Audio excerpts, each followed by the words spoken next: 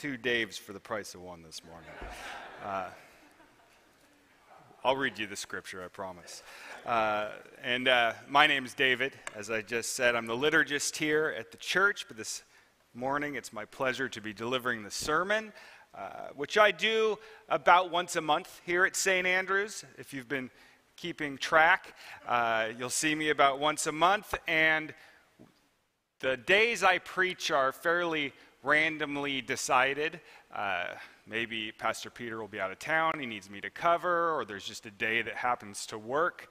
But the scriptures I'm asked to preach on will just be whatever was assigned that day and that I happen to be preaching on. But I felt a bit of providence in the way things lined up today based off of what I preached on last time I was up here. Last time, if you remember, since we've been moving through the book of John, I preached on the moment, the sad moment, when Peter denies knowing Jesus. And we talked about how that was a low point, a valley in Peter's life. Well, we see that happen with Peter, and then we don't see the reunion between Jesus and Peter, what happens when they meet again, until now in the scripture. So when I left off last time looking at this moment with Peter, and then I read what I was preaching on for today, I said, well, this is the closure to that story arc. And in fact, it's interesting looking through the other Gospels, every single Gospel mentions Peter's denial of Christ. But only the book of John has the reunion between Jesus and the reconciliation between the two of them. So we'll get into a deeper discussion of what Jesus says to Peter next week. But today we're going to see the moment of reunion. So it seemed providential to me to be able to start to close that story arc for Peter himself. So let's read it. It's in John chapter 21 at the very beginning. And this is, Jesus has resurrected. He has already appeared to his disciples, although not Peter by name. We can assume Peter was with the disciples when he met with them, but we haven't gotten on the page the reunion until now. And this is John 21. Afterward, Jesus appeared again to his disciples by the Sea of Galilee. It happened this way. Simon Peter, so there he is, Thomas, also known as Didymus, Nathanael from Cana in Galilee, the sons of Zebedee, and 2 other disciples were together. I'm going out to fish, Simon Peter told them, and they said, well, we'll go with you. So they went out and got into the boat, but that night they caught nothing. Early in the morning, Jesus stood on the shore, but the disciples did not realize that it was Jesus. He called out to them, friends, haven't you any fish? No, they answered. He said, throw your net on the right side of the boat and you'll find some. When they did, they were unable to haul the net in because of the large number of fish. Then the disciple whom Jesus loved said to Peter, it is the Lord. As soon as Simon Peter heard him say, it is the Lord, he wrapped his outer garment around him, for he had taken it off, and jumped into the water. The other disciples followed in the boat, towing the net full of fish, for they were not far from shore, about 100 yards. When they landed, they saw a fire of burning coals there with fish on it and some bread. Jesus said to them, bring some of the fish you have just caught. So Simon Peter climbed back into the boat and dragged the net ashore. It was full of large fish, 153. But even with so many, the net was not torn. Jesus said to them, come and have breakfast. None of the disciples dared ask him, who are you? They knew it was the Lord. Jesus came, took the bread, and gave it to them, and did the same with the fish. This was now the 3rd time Jesus appeared to his disciples after he was raised from the dead. So as I alluded to, this is the first time we get Peter and Jesus, at least narratively in the book of John, back on the same page together. And so what happens? And that's what I want to look at. What was Peter's reaction? We've been left in some amount of suspense since the last time we saw Peter. And this is what happens. As soon as Simon Peter heard him say, the other disciples say, "It is the Lord," he wrapped his outer garment around him, for he had taken it off and jumped into the water. Now, this is quite an emotional reaction. As soon as Peter sees it's Jesus, he automatically leaps out of the boat and runs toward him. It's a very emotional moment. When I picture it happening in my mind, it's one of those, common motifs in films where you'll see two people who have been separated and they'll see each other from a distance. Maybe it's two lovers that have been separated, or parents and a child that has been lost, and then you'll hear the swelling music. You can probably picture a scene from a movie that you've seen, and they start running towards each other. And that seems to be the moment that Peter is in. All of a sudden, he knows it's Jesus, and he leaps off of the boat and runs to him. It's emotional. It's impulsive. It's a little bit irresponsible. As N.T. Wright points out, Peter, who longed to see Jesus again and clearly still had unfinished business with him, grabbed a cloak and leapt into the sea, once again doing the impulsive thing, this time leaving the others to do the hard work. So there's a little bit of him letting the other guys bring the fish in. But if you hear what N.T. Wright says there, once again doing the impulsive thing, because Peter is probably our most impulsive disciple.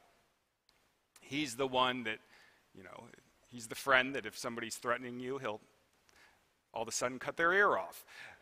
Or you have to say, "Settle down, Peter, I'm glad you're so zealous, but it's all right." Or he's the one that'll jump into the water and walk on it with you.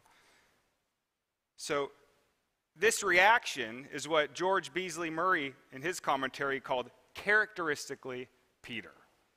This kind of impulsive, emotional reaction. And there's another word I think of when I think of it, which is childlike. That there's a childlike joy here in the actions of Peter. And the reason that comes to me is because I've had experiences like this before, little common experiences, but what will often happen is when I come home from work, I will park in front of our apartment building, and the way things time out is that often just before that, my wife will have picked up our son, and they'll take the dog for a walk. And so we have a park across the street from our apartment building, and once in a while, I'll park and I'll see them out on the walk, and so I'll come and meet them, and it's a surprise. And it's not that big of a deal. It happens pretty often. I don't have any presents or anything with me, but what will happen is that even on these little mundane moments, my son will see me, and he didn't know I was going to be there, and he runs to me. He runs, and he gives me a big hug, and he's so happy. And Dave's happy too. It's nothing special, but it's this moment of him running, and my wife will sometimes even let the dog off the leash, and the dog will run to me, and the dog's jumping up on me or tail's wagging, my son's hugging me. My wife doesn't usually run over, but that's the point. Who does that? Well, it's a childlike response, right? Because you're just all of a sudden full of this ebullient joy of reunion. And that's what I see when I see this in Peter. Whatever's going on, all of a sudden he knows it's Jesus, and he jumps out of that boat and he runs. He runs to be reunited with them. Does Jesus like it when we act in this childlike way? Well, we know what happened when Jesus was hanging out with the children.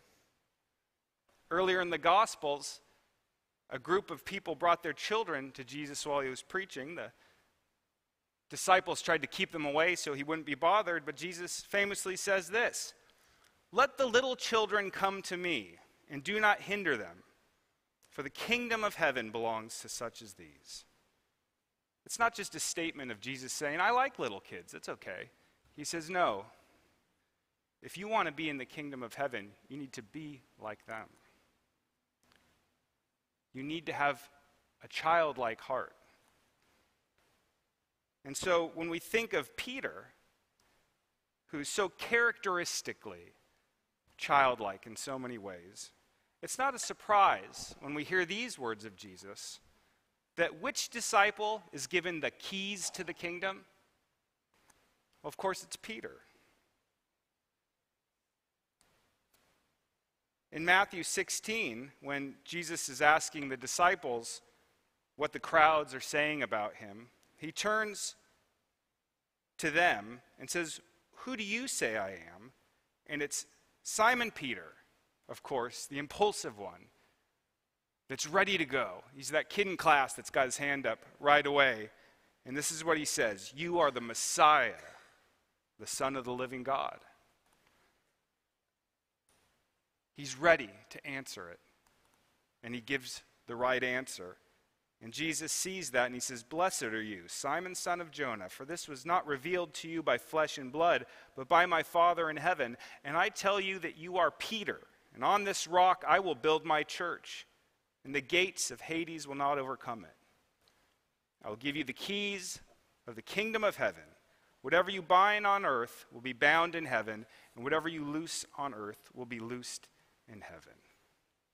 So I don't think it's a coincidence that we see this childlike behavior in Peter. We see Jesus saying, it's those that are such as these children that will be given the kingdom of heaven, and he hands the keys to Peter. So why is being childlike something that we should value when it comes to our relationship with Jesus? Well, I think this kind of analogy of running like a child comes in handy again.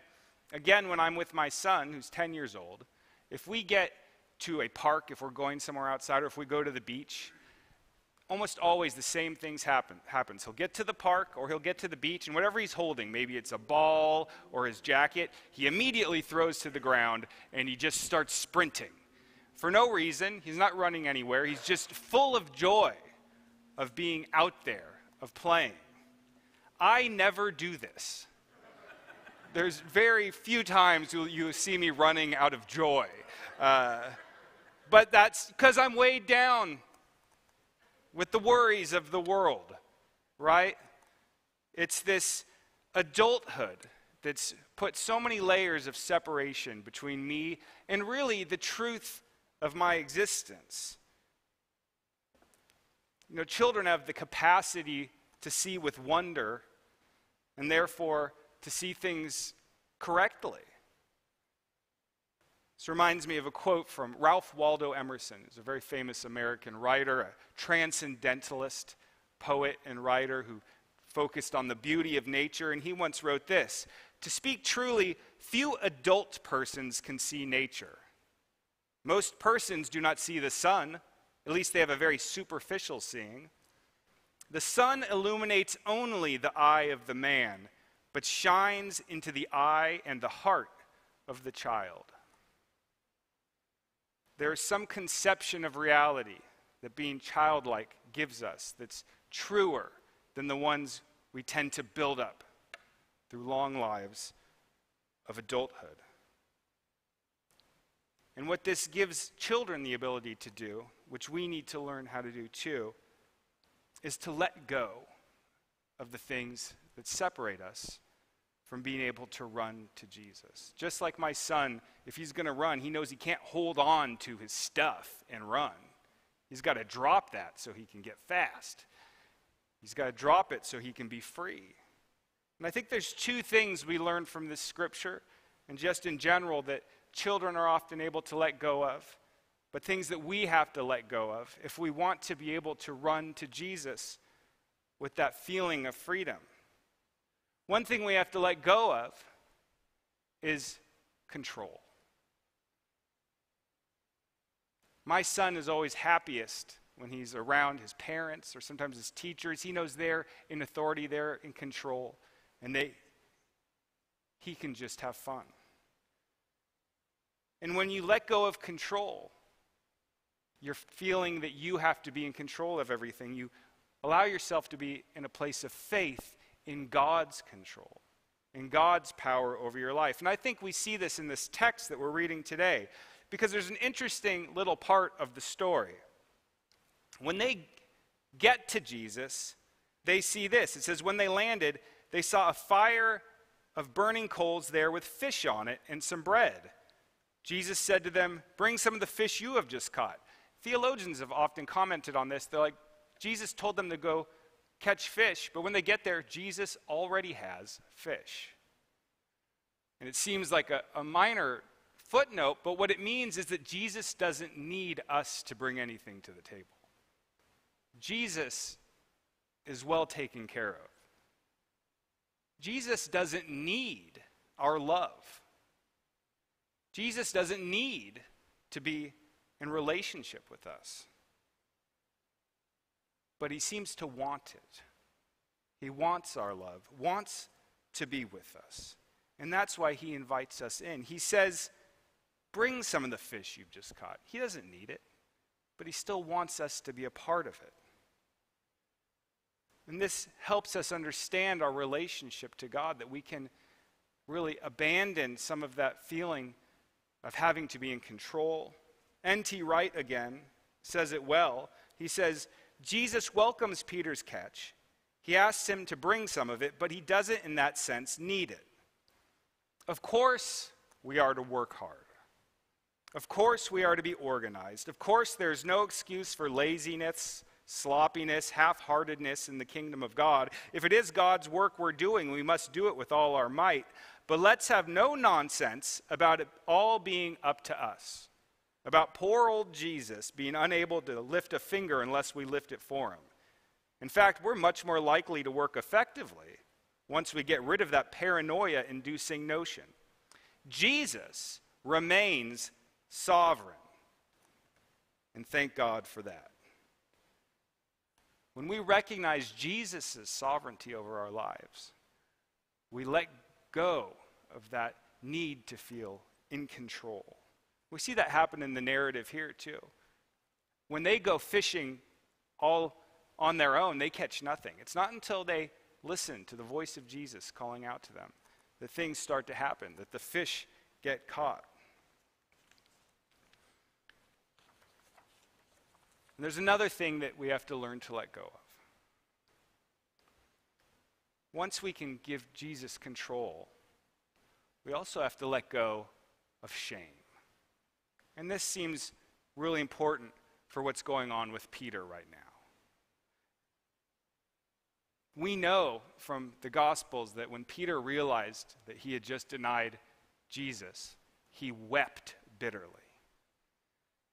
But something's happened in that time where between weeping bitterly and seeing Jesus now, he's been able to let go of that feeling of shame so that he can leap out of the boat and run to him. He's found a way to embrace forgiveness. And that, of course, is what letting go of shame allows us to do. It allows us to live now in faith of God's loving forgiveness.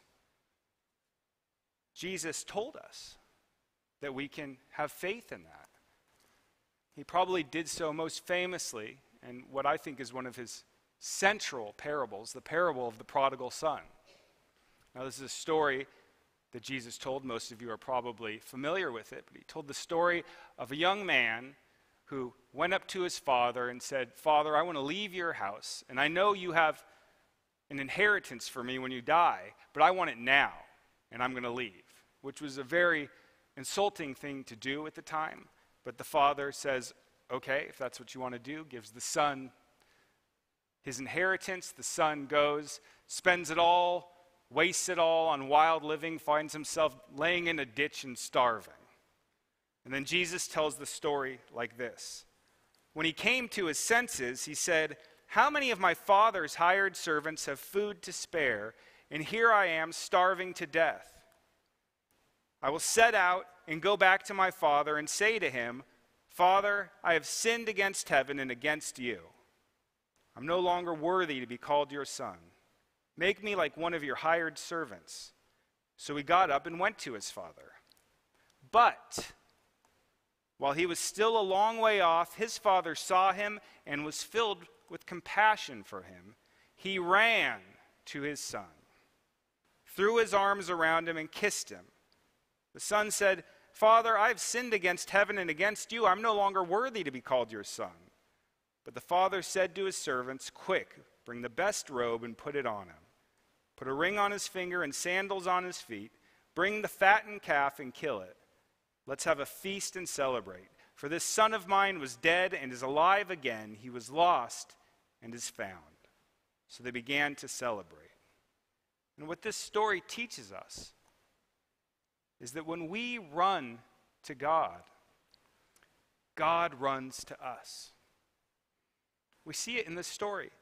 The father was filled with compassion for his son. It says he ran to his son. That this isn't just a relationship where we can run to safety, but we're running to a God that runs to us. A God that wants to be with us, that wants us to let go of shame, to hand control over to him. In that childlike way where we can abandon the illusion of control that we have. Abandon the power of shame, because one other thing has happened since Peter denied Jesus. One other thing has happened since Peter sinned. And that's, of course, Jesus died on the cross for the forgiveness of all of our sins. And with that authority, he is able to take our shame, to take control of all reality, and have sovereignty over our lives. And that's the story of the gospel. That we, when we find ourselves weighed down by shame, by guilt, that we can run in faith to the forgiving presence of a living, reigning, and loving Jesus. Let's pray. Jesus, we thank you that you wait for us with open arms. We thank you for your power over our lives, that we can hand our lives over to you.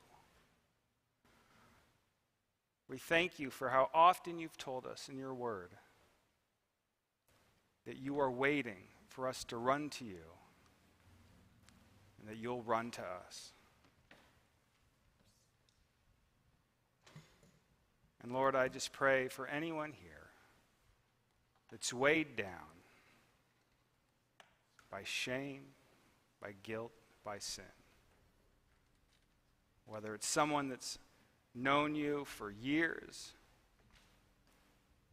or still hasn't given control of their lives over to you. I pray for your Holy Spirit to be on them now. We pray that they understand your forgiveness and your love. We thank you, Lord Jesus.